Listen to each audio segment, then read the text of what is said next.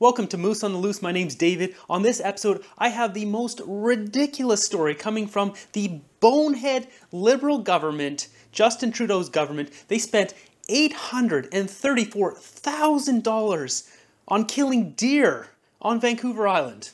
You are introducing me. So. True, yeah, exactly. Merry Christmas, Canada. And how do they do this? This story gets ridiculous. So what they did is there's this project, it's a multi-year $6 million project to cull some fallow deer off of Sydney Island, just off the coast of Vancouver Island. It's kind of near Victoria area. And these are deer that were originally introduced for hunting a while ago, and they started to become invasive. So what did the Liberal government decide to do? I'll hire a couple of hunters, or even just ask if hunters want to go over there and hunt the deer for free, no problems, here's your permits, right? No. They hired a helicopter with a sniper, and they started flying around the island and sniping, you can't make this up, sniping deer. They killed 84 deer, $834,000. It's like $10,000 a deer. $10,000 per kill. You can't make this stuff up. And it turns out, they killed black-tailed deer, ones that are native to Vancouver Island. That wasn't in the plan, was it, guys? The whole point of this was to get rid of the fallow deer, the invasive ones, and they end up killing a bunch of the native ones. And they wasted so much of our money doing it. I swear, Justin Trudeau, Stephen Guilbeault, like the eco-green kings with their crowns on, drinking their wheatgrass shots and riding around on unicorns. And meanwhile, like, yeah, just go kill a bunch of those deer for an exorbitant amount of money. So dumb. Now let's just do a quick comparison here. My previous video, I went and showed you guys 30 tiny house homeless shelters that are being built here in Port Alberni, and they spent $745,000 to build 30 of these things. I was looking at the numbers, people were leaving comments, and I was thinking the same thing. Couldn't you just buy a Costco shed for much cheaper? And it turns out you can. $3,000 would get you a much bigger shed. You could insulate it, buy a cot, and even at $5,000 you would have something much cheaper than the cost that they're building those things for, which was like $25,000 a piece. Just think of all the bloated bureaucracy, because that's what this is when you're spending $834,000 on killing 84 deer. It's bloated bureaucracy, people padding their pockets and just wasting money.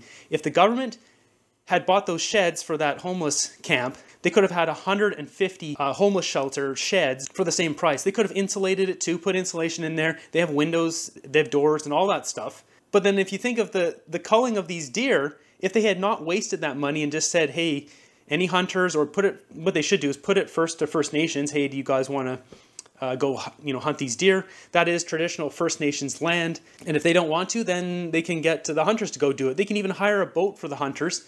And here, we'll take you back and forth. You can hunt the deer, bring the meat out, etc. All that. But instead, they just fly around like like it's some sort of war zone with a sniper rifle. They waste our money. If they had not wasted that money, they could have ended up with 300, because it's almost the same amount, right? 834,000 versus the 745,000 for the homeless shelters. Without the bloated bureaucracy, let's compare this, which works out to be $1.5 million in this situation. Now I get it, one is BC provincial housing versus federal. It doesn't matter. The government is full of bloated bureaucracy that wastes so much money. If you combine it together, it's $1.5 million. The government got us 30 tiny shelter houses and 84 dead deer, where they could have got this done for free, and they would end up with 300 homeless shelters if they had gone this other path. And people say, oh, well, those little houses aren't going to be quite as sturdy or this or that. You know what? People sleeping on the streets right now, they don't care. They want somewhere that's warm and private and out of the elements.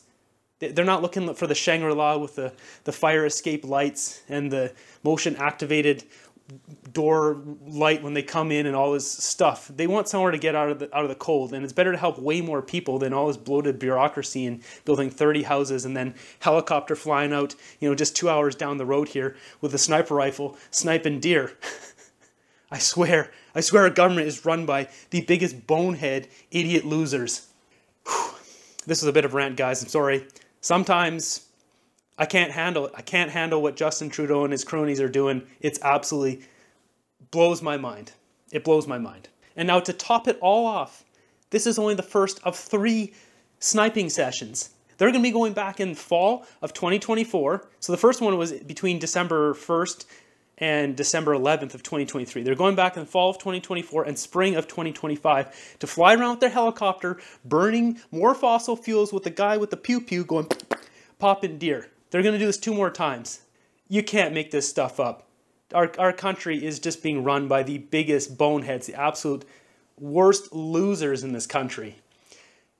I'm sorry, I got nothing positive to say. That's it. That's it. Hopefully, guys, yeah, I'll see you in the next one.